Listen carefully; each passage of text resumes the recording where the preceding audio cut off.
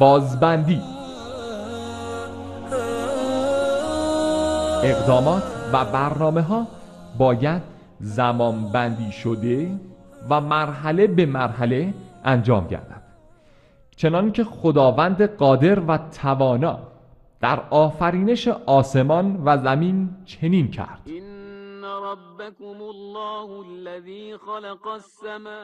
إن ربكم الله الذي خلق السماوات والأرض في 6 أيام پروردگار شما خداوندی است که آسمانها و زمین را در 6 روز آفرید، سپس بر تخت قدرت قرار گرفت و به تدبیر کار جهان پرداخت.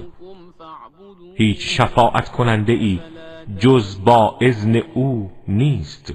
این است خداوند پروردگار شما، پس او را پرستش کنید.